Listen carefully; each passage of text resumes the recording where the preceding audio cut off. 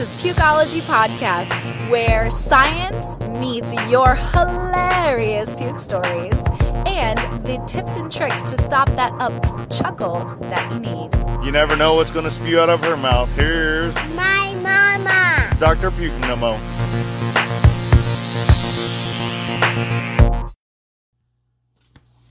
Old wives' tales have been circling around since we women were having babies. So what's the real science behind them? Find out what's the baby's gender, and are these predictor legends actually true? Find out, am I having a boy or girl, in this Pregnant Pukeology Podcast, episode 14. Want no more morning sickness, pregnancy nausea, or how about no headaches or migraines? Visit our sponsor, nomonausea.com, the only natural way to instantly stop your worst nausea, vomiting, and headaches too. Or just place your Nomo Nausea band on your baby registry for your delivery bag at a bye-bye baby near you. And your little ones are always taken care of first with Nomo Nausea Kids, now available at your local CVS stores. Pregnancy humor in this edition may just make you want to pee your pants, like you don't have to pee all the time anyway, with hilarious stories like going to the chapel, puking on a pastor, medical emergency confusion, and the expert in foods you don't want to come back up. If you want to learn more about your pregnancy humor, and knowledge is the key, of course, to help you survive these 9 months, and just know we're in this together. Today, you will learn the real science behind what my baby could potentially be.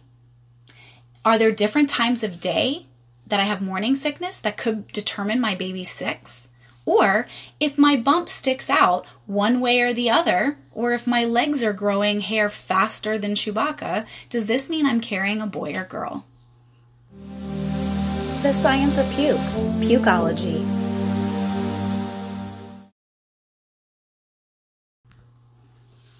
So what makes a boy or girl? For real? Chromosomes. You get one from mom and one from dad. Mom will always give you an X chromosome. So it's dads that make the sex of the baby, who either donate an X to make a female baby girl or a Y to make a male baby boy.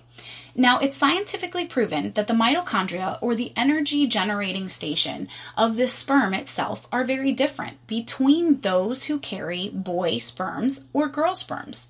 Boy sperms have a short burst of energy and they can swim super fast. But girls are slow and steady, and sometimes will end up winning the race. Boy sperm tend to die out faster because they use all of their energy to quickly swim upstream to reach the egg first. This is also why boys are usually created at the beginning of the start of the fertility period, because the egg is higher up. It has literally just left the actual tube itself. And it's also why most boys are created at the beginning of this fertile period. Now, girls, on the other hand, can survive for days. They conserve energy, and by girls, I mean girl sperm. They can conserve energy, kind of like floating on your back if you're stranded at sea versus trying to swim to shore. So, as the eggs fall, and they continue to fall, they can be encountered and fertilized by these girl sperm. Girls are generally made later in the fertility cycle, once all the boy sperm obviously have wasted all their energy and die off. Now that I got that off my chest about why we say these crazy things about boys and girls, let's talk about these insane wives' tales. These are old wives' tales that I'm sure that you've heard, and whether or not there's any truth to them. Have you ever heard the one that says, if you have morning sickness, you're definitely having a girl? Or if you have morning sickness in the afternoon, that you're having a boy? This myth, believe it or not, has some truth because of different hormones that are secreting depending upon the baby's sex at various concentrations at different times of the day. Boys itself generally tend to have less of the oestrogen, which is the hormone itself that is usually causing a majority of that intense morning sickness, and they tend to spike early on. This is why girls usually in utero cause the mother to have morning sickness in the morning itself. And that's generally tends to believe that boys, when you're creating these testosterone, which is a different type of hormone, it doesn't lead to as much of the morning sickness, but the good news is that there's no spike. Girls tend to spike, especially during the first trimester, where they're just rapidly increasing the amount of hormones that are being produced, versus boys are kind of slow and steady to win the race, completely separate from what I just told you about boy and girl sperm. So if I have a lot of hair on my legs and it grows super fast, does that mean I'm having a boy? This myth came to light because boys can cause that testosterone hormone that we were talking about it, and it is produced in much larger quantities than a girl. The umbilical cord is bidirectional. It transfers nutrients and waste, but oxygen, food source, and etc. all come from the mom to the baby. So the baby and the mom's blood never actually mix, or are not supposed to. I say that because if you do have O-negative blood, you will be given Rogam multiple times during your pregnancy so that your body doesn't produce any antibodies against subsequent babies that you may have next. What these antibodies end up doing is they will end up killing the fetus. That is the reason why before Rogam was invented in the late 70s, early 80s, we were having a lot of miscarriages and of unknown reasons. This was probably one of the most significant reasons why. Now back on the topic, since the blood doesn't mix with the mom's, it will not itself derive hormonal effect from her baby's testosterone. Hair, skin, and nails are created by this keratinized cell, also known as keratin, which is a different type of cell altogether than what your actual skin has. Hence, why some non-pregnant women take prenatal vitamins to help their hair and nail growth. During pregnancy, your hair and nails will grow quicker, and it might be attributed to that pregnancy glow many people are talking about. There are many other valuable reasons to take prenatal vitamins, and if you're curious which ones to take or which ones have the best ingredients, listen to Pregnancy Pukeology Podcast Episode 3, Why Take Prenatal Vitamins. Boys are larger at birth on average than baby girls, so that might be the reason why some believe that when a belly pops out in front, it means a boy. Remember that the estrogen and progesterone naturally make you hold water and fat. And since baby girls have a lot of both, you could also sense that you're feeling a little wide when you're pregnant with a girl, especially if this is baby number 2, because your body has these muscle memory cells and they remember what happens when it was given relaxin, which is the stretching hormone. So you tend to show quicker than the first. Your torso also determines if a baby that you're carrying and how you carry it. Women with a shorter torso tend to look like they are huge in the belly, and that's just because there's no room to house that beautiful baby, regardless if you're carrying a male or a female. Do you believe in these Chinese birth gender charts? Well, this chart is becoming extremely popular in the Western world. Doesn't it seem like when one friend is having a girl, all of the next baby showers are also girls that you're attending? Well, if you've got a lot of baby showers coming up, you know that there's obviously no better gift than our sponsor, PukeNoMo Nausea. It stops 80% of moms from delivering from having that nausea and vomiting. Okay, back from that commercial break, onto the Chinese birth calendar. It's a chart that lays out the mother's age versus the month of conception and states whether you'll be having a boy or a girl. Regardless if you believe in it or not, there is still some science behind it. Zhu Yilai, I hope I'm saying that correctly, leader of the communist Chinese government, was laid to rest in the 1976, but it was accredited with the countrywide healthcare reform starting in 1940s. Fun fact, you can find his picture on the front of Time magazine in 1951. His goal was to determine the relationship between the newborn gender and the characters of the parents themselves. Of the 3 million new babies born, he found a significant relationship amongst the baby's gender, the mother's age, and the lunar month that the baby was conceived. The correlation rate is even more accurate in moms ages 18 to 27 and have found that chances of having a girl were even higher in women's ages 28 to 34. This was the reason that the Chinese were encouraging young women to get pregnant, because they wanted male heirs. It's also found that the paternal age had no correlation at all. So whether or not your husband is a young, studly stallion or an older gent, either way, the chart won't change. If you're curious to see what this Chinese chart looks like, the gender predictor, we will actually have it on our website. So you can just click on nomonausea.com/Pregnancy Pukeology Podcast, and you can also get it. It'll be in the podcast description.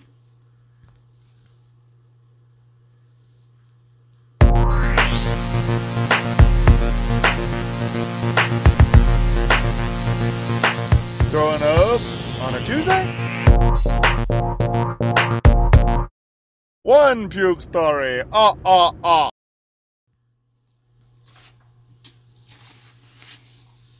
Bluey tells us that she may have a hilarious puke story to just encounter the one that she told us recently.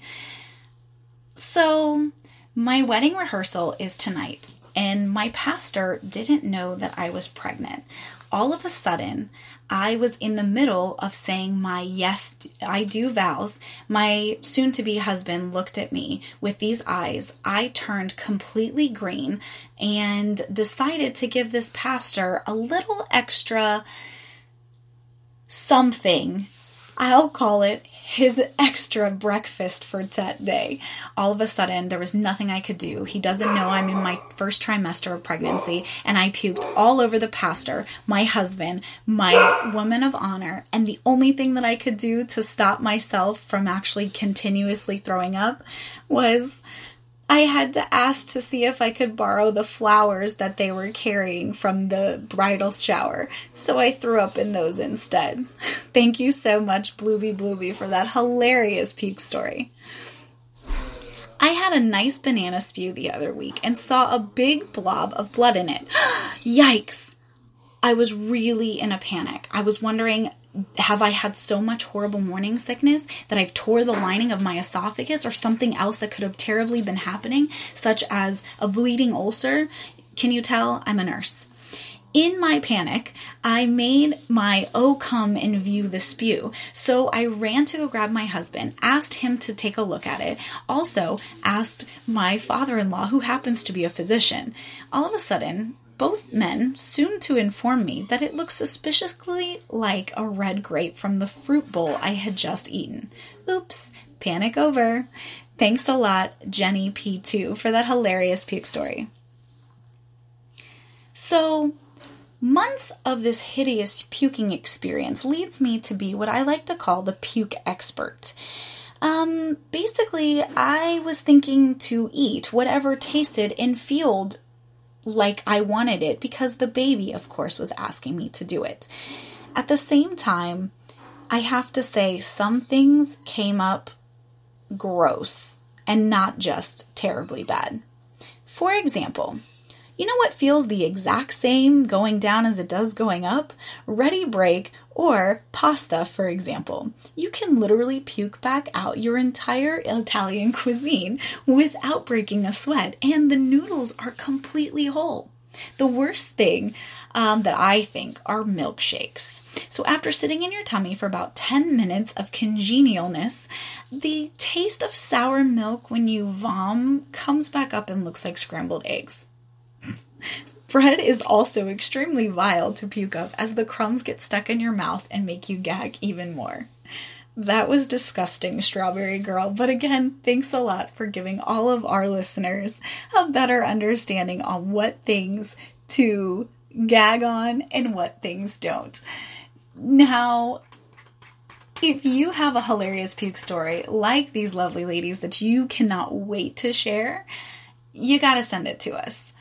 Send it to me at Pukeology, PUKEOLOGY @nomonausea.com, or tweet us at Pukeology so we can all have a good laugh.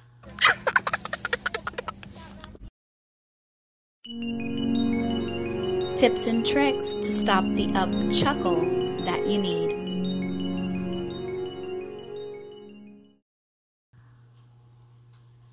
So we learned about the science behind the Chinese baby predictor calendar. We also learned how you can actually make a boy or girl. But do you really want a boy or a girl? Let's talk about what you can do in order to ensure that you have a happy and healthy baby of the gender of your choice. So first, ovulation tests, like First Response, they come with 20 test strips and will give you a yes or a no answer if you're ovulating. So basically, this is right around a 1-month supply. The way that it works is that it detects your levels of luteinizing hormone once you pee on the stick. And you'll pee on the stick every day for those 20 days, and it will give you a reading whether or not you're most fertile. Now, Clear Blue Advanced Digital Test also tells you of your 4 most fertile days because of surges of this estrogen 3-glucuronide E3G. This test is great if you're a planner like me. It will actually map out your 4 most fertile days so you can lock yourself up in the bedroom and make like the movie Ace Ventura, a weembo up all day long.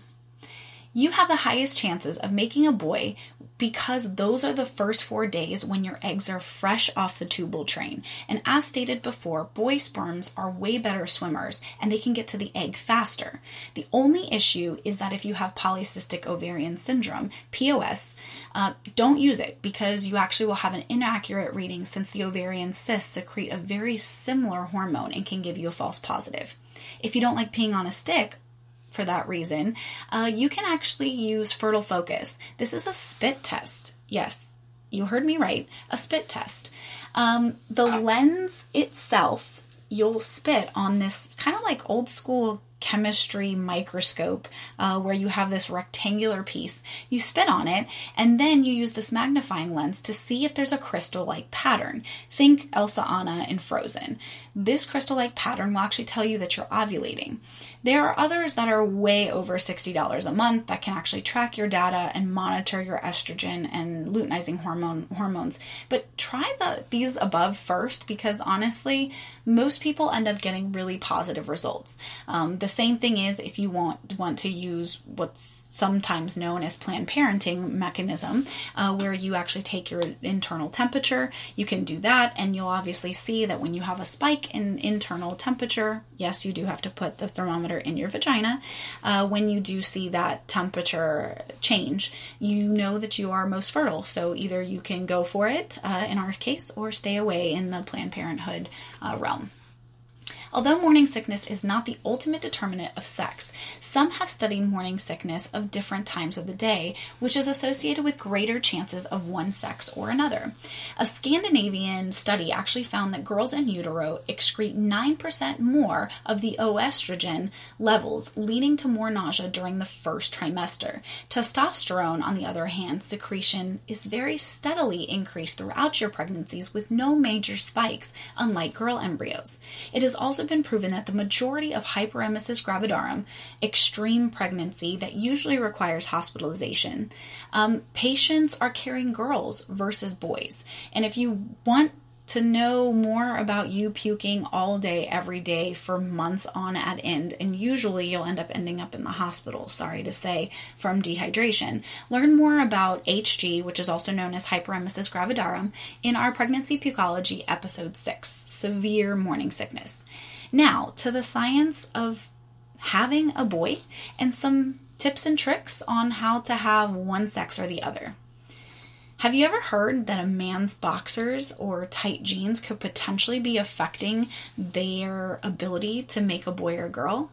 It's actually true. Ding, ding, ding. Men who wear tighter underwear keep the sack warmer and tend to have more girls. So if you want a boy, throw on some boxers on your husband and give those balls some natural flowing AC. Sex positions. Yes, ladies, let's talk about sex. Deep penetration will give a boy's sperm a head start. So if you want a boy, try the unromantic positions, but still very effective, doggy style, having the woman stand up and down, or try straddling your man. Even though I know it's considered against gravity, remember boys sperm are really good swimmers, so they can go against the current and against gravity, if you know what I mean. Orgasm. Ladies, you need to come before your man in order to make a baby boy. Boy sperm survive in a basic environment. The vagina is extremely acidic in nature, and until a woman has an orgasm, it will remain in that very acidic state. The orgasmic juice is very alkaline in nature and helps the boy sperm to stay alive for longer periods of time. Ladies, your man should make you come before them, and multiple times anyway, but even more importantly, when the sex of the baby that you really want is dependent on it. Now you know the science behind what old wives' tales can really tell you about having a boy or girl. Whether you pop out in front, have super furry legs, all the way through your morning sickness spikes, and then some really cool tips and tricks on how to make a baby boy. It comes down to 3 things: underwear, sex positions, and orgasms. I hope I have given you the best answers for information about pregnancy and conception that there is to date.